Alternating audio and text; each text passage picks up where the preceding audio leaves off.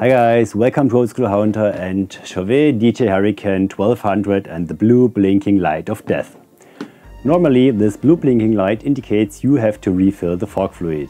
If you refilled it and it stops blinking, everything is fine, but if you refilled it and it doesn't stop blinking, then this video might have an answer for you. I want to show you how to bring this fog machine back to life.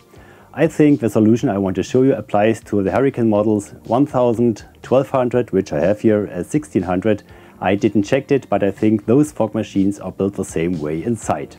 Before we start, here's a short advice. If you like the video, please consider subscribing to my channel, activate the notification bell so you won't miss of the upcoming videos, and please give me a thumbs up. But now let's start and bring this fog machine back to life.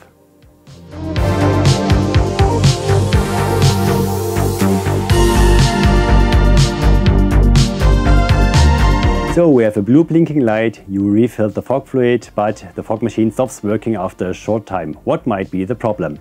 In the best case, you have an air bubble inside the tube of the fog fluid. There's a tutorial how to remove such air bubbles, and this is pretty simple. Take the remote control, turn the output level to the highest level and let the fog machine run until it stops. Then you power cycle your fog machine. This is what you do 2, 3, 4 times. You can support this workflow by tilting the fog machine this way, and this way you get the air bubbles out of the tube quite easily. If this doesn't help, please check whether your fog machine is under warranty, and if it's under warranty, send it in, leg it repair, and you are done. But if you are like me and your fog machine is not under warranty, then the following tip might help you to bring your fog machine back to life. But before I can tell you, there are some security advices. The fog machine runs with 220 or 110 volts, so please remove the power cable before opening the case. So be sure your fog machine doesn't have any power. If you previously used your fog machine, let it cool down because the components inside the fog machine are very hot. I'm not an expert for repairing fog machines, so all I can tell is how I solved the problem with my fog machine here. So if you open your fog machine, you do it on your own responsibility, and I'm not responsible for any damages you do to your fog machine.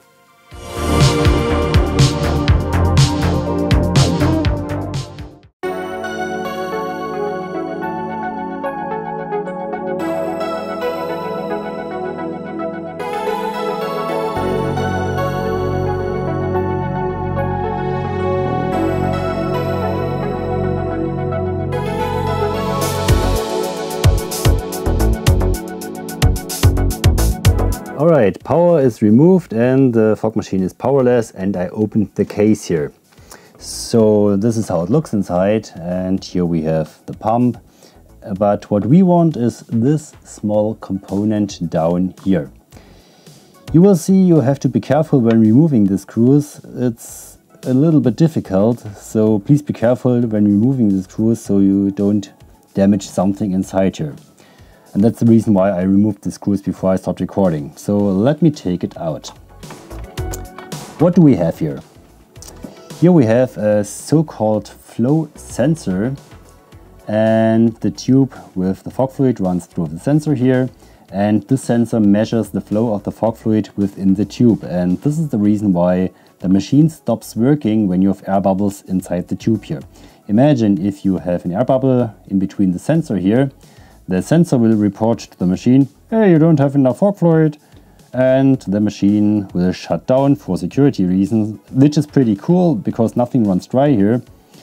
But this is why the machine stops working, and this is the reason why you get it back to work when you remove the air bubbles again. But in my case it was a little bit different, and as I opened the case and removed the sensor, I saw that there was some humidity in between the sensor and the tube down here. I don't know where it come from, what it was. Maybe it's some condensation water or maybe it's some fog fluid, I don't know. I checked this connection here, everything is okay.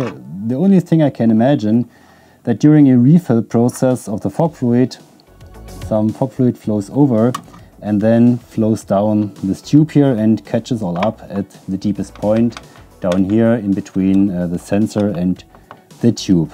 So what I did, I took some kitchen paper here, I removed the humidity, dry the sensor, dry the tube again, and yeah, that was pretty much the problem. This sensor is also well known to get dirty over time, So it is a good point to start tracking down the issue here. So remove dirt from the sensor here, because otherwise it will report some faulted values to the machine here. Yeah, when you put it back like this here, please make sure you put the tube back in between the sensor again, otherwise the machine will not work.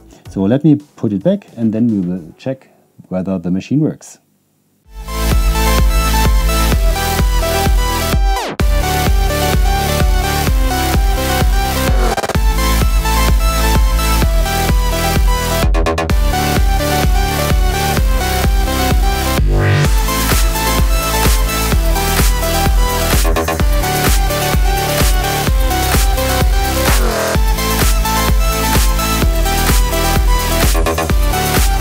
Alright, in the previous scene you saw fog machine works again, fog comes out, and that continuously over a long period of time.